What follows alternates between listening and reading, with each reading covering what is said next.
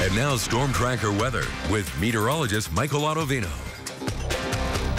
Good morning, everyone. We saw lots of rain yesterday. In fact, we actually broke a single-day precipitation record in the Pocatello area. We saw over a half an inch of rain yesterday, which has prompted some flood warnings across Idaho. There's a flood warning in effect until 3 o'clock today, and this is for Blaine, Butte, Clark, Custer, Fremont, and Madison counties for today.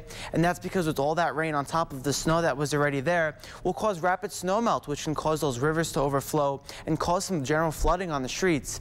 There's a flood advisory in effect until 10 o'clock this morning, and that's for Bingham and Bonneville counties across the Snake River Plain. Now, getting a look and seeing where all that rain is right now, it really moved out of our area during the overnight. Maybe some isolated to even scattered showers are likely when you're heading out the door this morning with rather overcast skies. But the good news is the skies will clear out and we will be able to see some sunshine. Unlike yesterday, it was really gloomy with all that rain out there.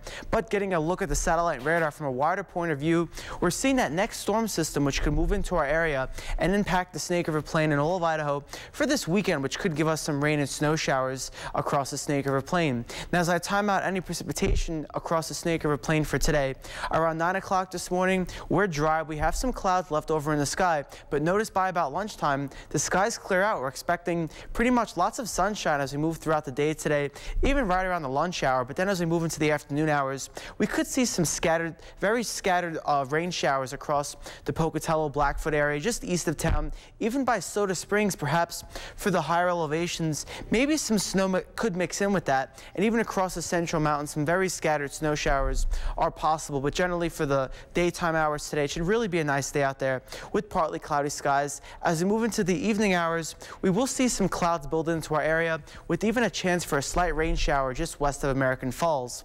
As far as temperatures go right now, we're pretty mild across the Snake River Plain. We're seeing 30s with some areas even in the 40s to start off the morning out there. It's 38 degrees right now in Pocatello, 40 in both American Falls and Blackfoot, and 39 degrees right now in Idaho Falls and Rexburg to start the morning out there. For this afternoon, though, it's going to be a great day out there pretty much compared to yesterday. We're seeing temperatures generally in the 50s with partly cloudy skies today. We'll have a high temperature of 55 in Pocatello, 54 in American Falls, 52 degrees today for your high in Blackfoot. And as we look ahead to this evening, temperatures out there not too chilly. We're generally seeing the 30s across the Snake River Plain. Looks like the Central Mountains will be in the 20s for tonight. It'll be 29 in Arco, 26 in Mackey, and 29 degrees in Chalice. Let's have a look at that 7-day forecast. For the Pocatello area for this evening and for today, expect a high temperature of 55 degrees with a slight chance for a rain shower. Rain and snow showers are likely for tomorrow. Temperatures drop out by about 10 to 11 degrees, and it could be rather windy at times. We'll see some snow showers linger Sunday into Monday, but looking ahead to next week, looks like temperatures will be back into the mid to upper 50s. For the Idaho Falls area, your 7-day forecast, partly cloudy skies are likely for today. It'll be breezy at times with a high temperature of 50 degrees. Tomorrow we're back into the 40s with rain and snow showers likely, and it could also be windy at times with some snow showers lingering into Sunday. Across the Teton area, Jackson, Afton, and Driggs, slight chance for a snow shower today.